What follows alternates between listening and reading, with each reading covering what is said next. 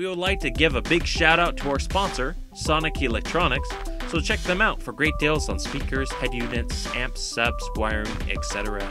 Use discount code PROVOBEAST for an instant 5% off your next purchase during checkout.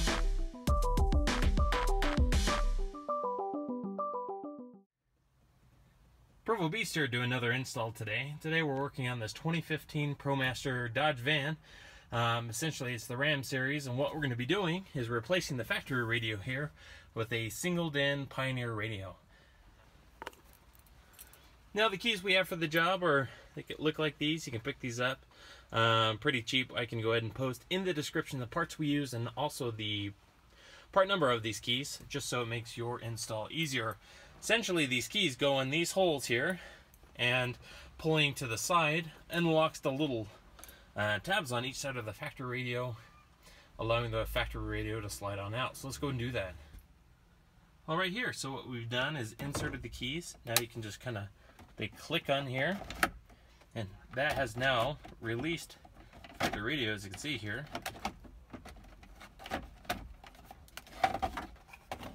Not much to the factory one, and as you can see here, those are the clips that they released on both sides. What you're going to want to do is unplug our harness here, our antenna, and that'll allow us access into the back of the radio.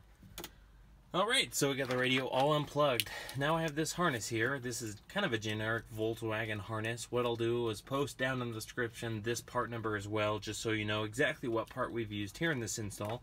Now before we actually wire this up with the harness our Pioneer radio came with, I want to show you a couple of things just so you can avoid mistakes and any issues that you may have. Now, even though it may fit perfectly, it may not be a perfect wire match, and let me tell you why. Of course, this side of things, these are all your speaker wires. Like I said, pretty straightforward. You match these colors up, you're okay. Now on this side though, generally the red wire, I'll grab that here for you.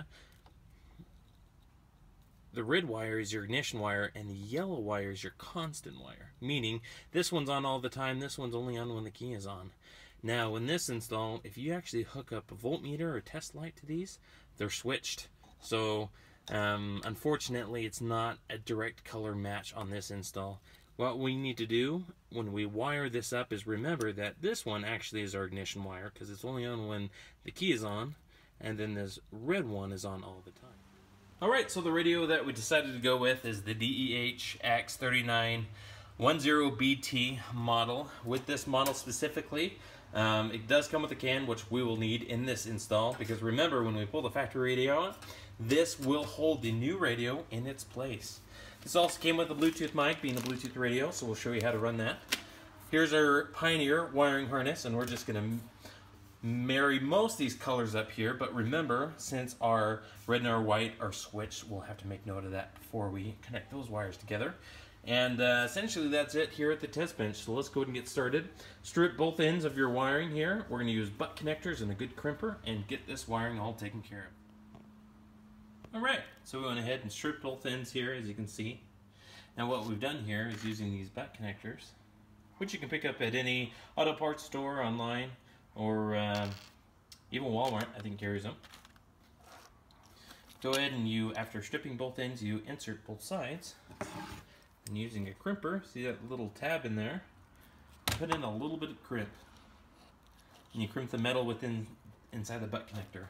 It's a nice solid connection that's not going to come loose here in the dash. Some people like to solder and heat shrink, which is totally fine. If you're good at that, then go ahead and do so. If you're not so comfortable soldering, this is a great alternative. Now we're going to do the same for all our connections.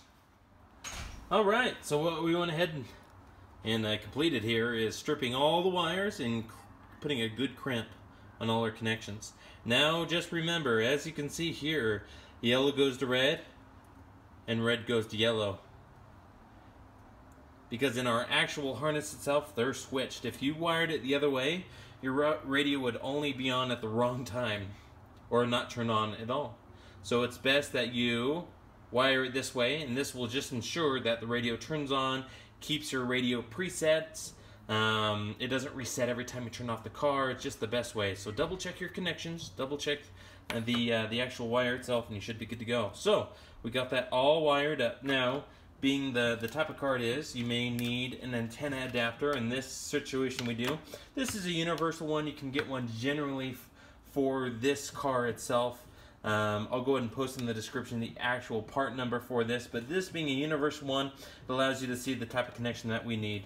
Now, this is the type of connection that will connect directly into the factory antenna plug, and then on the other end, it creates the Motorola plug that is accepted by our radio. Alright, we're back here in the van, so we're going to go ahead and put this, to do so, maybe a tight fit, but really we slide that on in there. As you can see, we're going to bend these tabs in here to really lock that can in place so it doesn't move around. And then after that, we're going to hook in our connectors to our factory wiring. Alright, so we got the tabs all bent, as you can see. We're right inside the can here. Got our new harness all hooked up. We got our antenna plug, the adapter that fits. And then this end goes into our Pioneer. And then let's go ahead and run the Bluetooth mic. Now, generally, I like to run it up to the A-pillar, down along the seal, up and underneath, and then fish it up to the dash cavity. Alright, so we went ahead and actually mounted our Bluetooth mic. We just pulled back the plastic a little bit, slid the mic in, and then pulled the weather stripping back.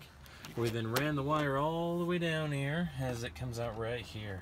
And we'll continue, as you can see, just work it all the way down the weather stripping. And what we're going to want to do is work it all the way up and over underneath the dash here. Alright, so what I did here, see that? Move that around here. I just fished the hanger to right there. Hook the cord to it. I'll pull it up and through. Alright, go ahead and connect your Bluetooth mic wire, your main harness, and your antenna into your new radio, and just slide it there in the spot. Alright, so let's go ahead and do a boot up for the first time before we fully slide it in the slot. Key on. There we go. Alright. There we go. Some random station on the radio. So at this point, let's go ahead and slide this totally back in. Now you want to slide it in until it clicks. Once it clicks, you're good to go. Just do a quick test off. If you have any questions about this install, just go ahead and post a comment below. Thanks guys for watching the channel. Remember, check the description for all the parts that we used and the unboxing of this radio. Appreciate your support, and we'll certainly see you in the next video.